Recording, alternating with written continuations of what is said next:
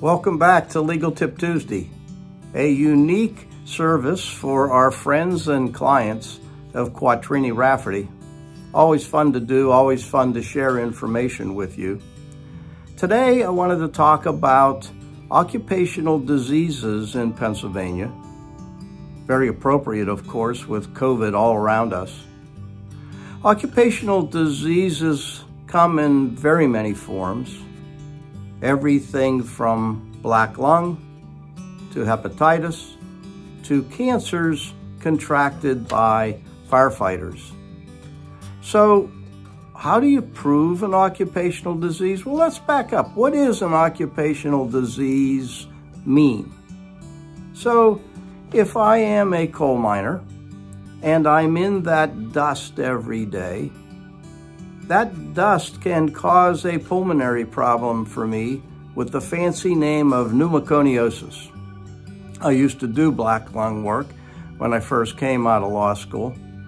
Very rewarding to help somebody who has toiled underground for many years have a benefit for that quality of life they've lost because their breathing's so impaired.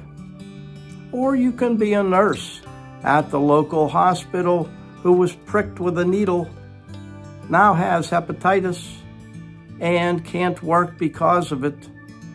Is that an occupational disease? In Pennsylvania, absolutely. It's one of what we call the enumerated occupational diseases.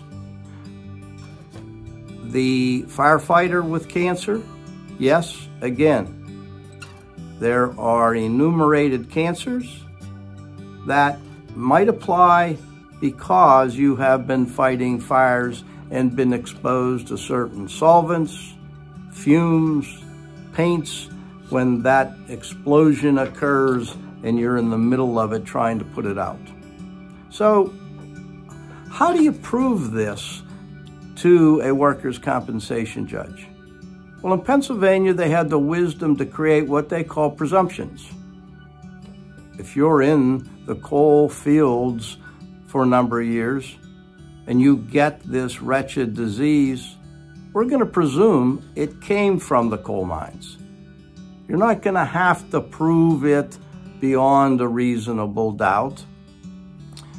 If you are a nurse in the hospital, the wisdom is, where do you think I got hepatitis when I have no other exposures? That prick of a needle.